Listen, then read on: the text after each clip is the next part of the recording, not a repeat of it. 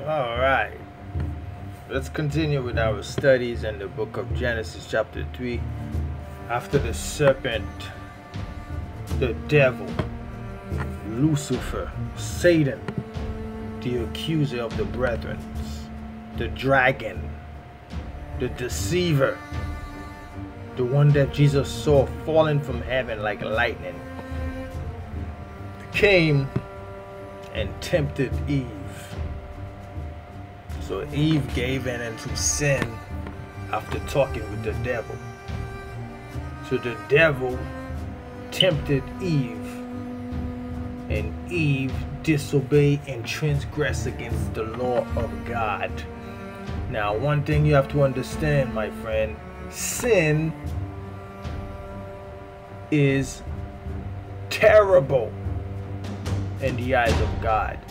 Now, we live in the day and age where bad things becomes good things and good things becomes bad things. In the book of Isaiah, it says, "Woe unto you if you call evil good and good evil." That's the day and age where homosexuality, lesbianism, cursing, blasphemers have become popular, and the women and men of God and the preachers of God have become non-popular. So be careful of what you are following, my friend. The serpent is the deceiver, the liar, since from the day of creation. Do you understand the sound of my voice? I don't know what you're following, who you are that are listening to me right now, my friend. I don't know what your title is, but do not listen to the voice of God of this world, but listen to the voice of God Almighty, the one who created the heaven and the earth. So the devil came to deceive Eve. The woman followed and ate the fruit, and so did Adam. Because God said, "For in the day that you shall eat the fruit, you shall surely die." Now, the word of the Lord is truth until this day, my friend. If God say marriage is between a man and a woman, it will always stay that way forever and ever. It doesn't matter if the Supreme Court changes it. It doesn't matter if the president changes it. It doesn't matter if the men put together and start a parade every year trying to march against the word of God. Nobody can stand against the word of God, because you will lose. Do you understand me? My friend, if you are a minister, a servant of God, a man of God, if you are not saved, or if you are half saved, if you are playing church, if you are in between, let me tell you something.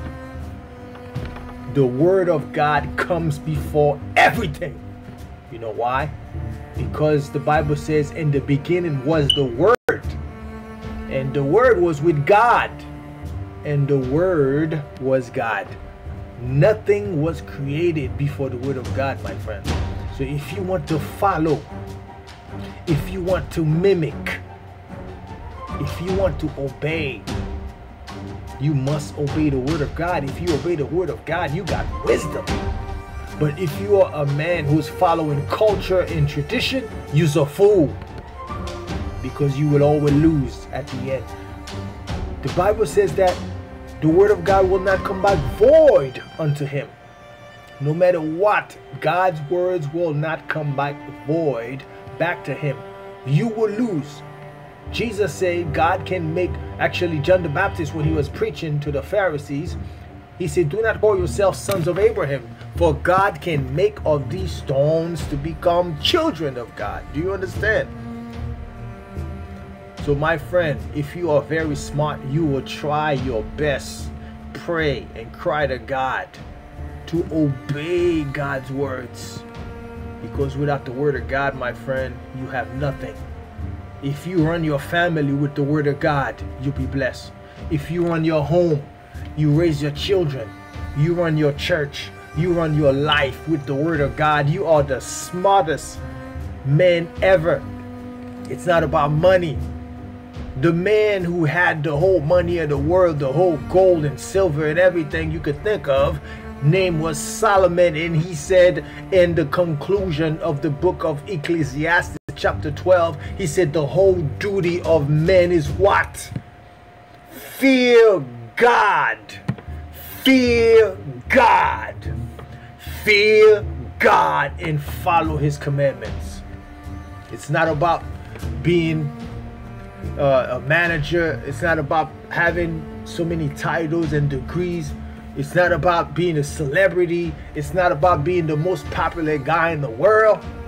It's about fearing God and follow his commandment. For the Bible says, he that know him, what? Follow his commandment. For hereby we know that we know him if we keep his commandments. If you don't keep God's commandment, you're a liar. There are many people in church right now who call themselves Christians and they believe. They call themselves believers, but they're liars because they are compromising with LGBTs. They compromise with lesbians. They accept homosexuals in their churches. They are agreeing with the Supreme Court's decision. They call themselves Christians, but they are not, because why would you support that which God hates? If you really call yourself a man of God, a woman of God, you would stand up against what God stand up against. You would hate what God hates. You would love what God loves. And if you are listening to me right now and you are a compromiser, you are a coward. And the word of God said cowards will have their part in the lake of fire, my friend. What are you? Are you a true Christian or are you a lukewarm Christian? Because the lukewarm Christians, all they want to do is to stay in the pews.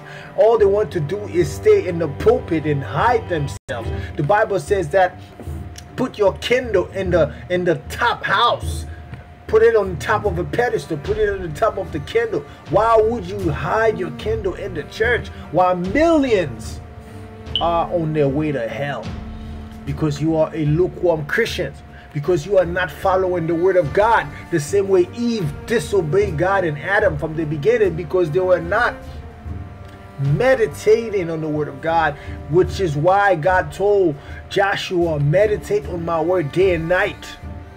Then you will be successful in everything that you do. But that's not what they are teaching our children these days. They tell them to become professors, to become lawyers, to become doctors, to become basketball players and football players. Then they'll be successful. That is a lie from the devil, from the pit of hell. You can possess all the possession of this world and you can have all the money in this world. Jesus said, what profit a man to win the whole world and lose his own soul? It doesn't matter how much money you got. You can have more money than Bill Gates, and you can have more money than Oprah Winfrey. You still are nothing if you don't have the Lord Jesus Christ in your life. But when you have Christ in your life, my friend, when you obey his word, you follow his commandments, you have life, because God has created all things before he even created us. Do you understand what I'm saying? So what I'm trying to emphasize here is that the word of God should be the most important things in your life, before your family, before yourself, before your wife, before your mother, before your sister, before your kids, before your college professor. You do not esteem anyone above God's word, but you put God's words first. Until you do that, unless you do that, my friend, you are a false Christian. You are a false preacher. You are a false minister. You have a false belief, because God's word is his will. That's why the Bible says in Matthew chapter 7, if you continue, it says, not everyone that says, Lord, Lord, will enter into the kingdom of heaven, but everyone that does the will of God. If you don't know the word of God, how would you do his will? So Eve did not follow the word of God. That's why she fell into sin in Adam, because they neglected. How many people that are listening to me right now have neglected the word of God? All they are focusing on is some church activities, church programs, but they do not obey the commandment of Jesus Christ, who says, go and preach to all nations. Now look at our country. It is being flooded with homosexuality. It is being flooded with transgender. It is being flooded with bestiality. It is being flooded with what? With what else? Abortion, immorality. And then look at our young girls, the way they dress like prostitutes, all in our faces, and pornography is all over. Now people doesn't even need to open up a television to watch X-rated movies. It's all over their places. Girls wearing tight shorts, tight spandex that are so provocative. It is unbelievable. You feel like you are in Sodom and Gomorrah. Do you understand what I'm saying? And those Christians are fine living in America with all these things happening. Nobody is being stirred up in themselves. Nobody is having any righteous indignation. People are just comfortable. They are just partying. They are just having fun like everything is fine. Everything is not fine. It is time to wake up and smell the coffee that we are living in the last days. Perilous time is here, my friend. Perilous time is here.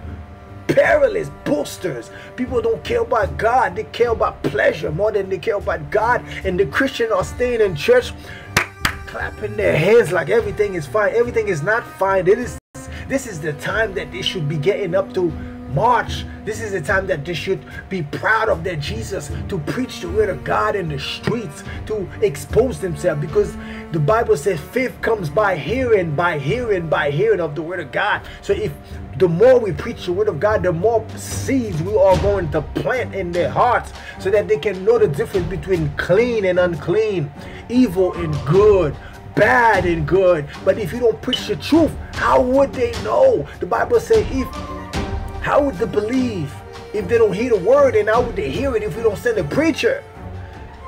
Preaching the word of God was not meant for saved people, for saints, but it was made for sinners. Jesus said, I came not for the righteous, but to bring sinners to repentance. He said, I did not come for the one that are whole, but I came for the one that are sick. Many sick people out there. They are on drugs. They are on crack cocaine. The gospel was made to do what? To go out. Jesus was an activist. He was going out with the disciples. He did not stay in the temple. So I do not know what kind of church, what kind of people our preachers and our ministers these days, what are they following? You know why? I believe all of them have an agenda. They just want to become popular. They just want to become a celebrity. But they have no intention to preach the word of God to the soul. And they have no love for the soul of God. And God is going to get them at the end, because God knows the intents of the heart. My friend, wake up. The same way Eve was deceived, many in our days are being deceived right now. So what did it say? And when the woman saw that the tree was good for food, that it was pleasing to the eyes, and the tree to be desired to make one wise, she took of the fruit thereof and did eat. Many people are eating from the devil's table. Whatever the devil offers, they eat it. If he offers transgender, they eat it. If he offers homosexuality, they eat it. If he offers same-sex marriage, they just eat it. Whatever the devil gives these so-called fake Christians and fake religion out there, people just open up their mouth and just eat any food that the devil gives them. If the devil tell them to jump, they say, I'll hide. My friend, it is time to stand up and fight. Jesus said, I did not come to bring peace, but I came to bring a sword. A sword to divide, to separate holy from unholiness. Do not be unequally yoked with unbelievers. He said, do not compromise with the unfruitful work of darkness, but rather what? Reprove them. Do you understand, my friend? So what? Eve ate it and Adam ate it too. And the eyes of them were both open and they knew that they were naked. So all of a sudden, shame, the spirit of shame entered into their body. And now they heard the voice of God. They walk away. They ran away from the word of God, from the voice of God. When people are sinning, that's why they don't want you to go out to preach. That's why they can't go out to preach. That's why they can't witness, because they have some secret sins in their life. Because they can't stand up, they can't surrender, they still love, they are sports nuts. They love to watch the football, they just to watch the Olympics, they love to watch the soccer game, they love to watch LeBron James, they love to watch all this crazy stuff of this world. And then that's why they cannot give up, because they love the world. And the Bible says, a friendship of the world, you become an enemy of God. I'm talking about the sports nuts. Those people who are just fanatic. It becomes an idol. Anything that becomes an idol is bad. I'm not saying for you to stay home, don't do anything, but anything that becomes an idolize. When you idolize, you know all the stats in the basketball, all the stats in the football, all the stats in the soccer game. Then it becomes an idolize. You become the sports nuts. Do you understand what I'm saying, my friend? And they heard the voice of God, they were ashamed. That's why you are ashamed of your Jesus, because you are a sports nuts. You talk about LeBron James more than you talk about Jesus. You talk about some dumb movie, then you talk about Jesus. You talk about your purses, your nails, your beauty salon, what you're gonna buy, what kind of clothes you're gonna buy, because you all walk away from Jesus. You are ashamed of Jesus because you are in sin. People who are in sin don't want their deeds to be reproved. They don't want their deeds to be revealed. They don't want their deeds to be exposed. So what do? They run away from the light, because light will expose their sin. Because their deeds are evil, they stay away from God. So shame enters. Do you understand? So that's exactly what Adam and Eve did over here. So the matter of the story is, my friend, study the word of God. Give your life to Jesus. You have no more time left. Trust me, my friend. You have no more time left. And the Lord called him and said, where art thou? Where are you? You think you're still a Christian? If you're still in your sin, you're not a Christian. If you're still fornicating, you still pot smoking, you still masturbating, you still have jealousy and hatred against people, you're still a sex freak, you are not a Christian. You need to repent of those sins. If you still have pride, you don't follow the commandment of God, you don't follow the word of God, you are not a Christian. You need to repent of your sin. And if you call yourself a Christian and all you do is go to church, you are deceived. Jesus did not call us just to go to church. Show me in the Bible, where is that commandment? The Bible said those that worship him in what? In spirit and in truth. And he called us to do what? To do his will. He said, go out to the highways and the byways and the edges and compel them to come. You see what I'm saying?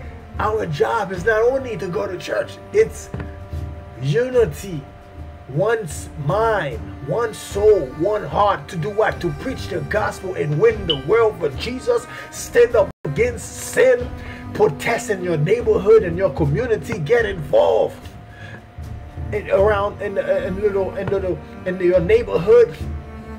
Get involved and stand up against sin. If one lady can stand up and take prayer out of school, then you can stand up also to bring prayer back in the school and fight against those demons and those devils.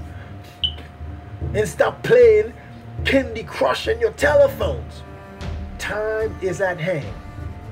Stay in the word. Don't be deceived like Eve and Adam. Do not be ignorant of the devil's devices. If you are in your sin, then you are ignorant of the devil's devices. God bless you. God keep you. Until the next video. If you care, share, subscribe.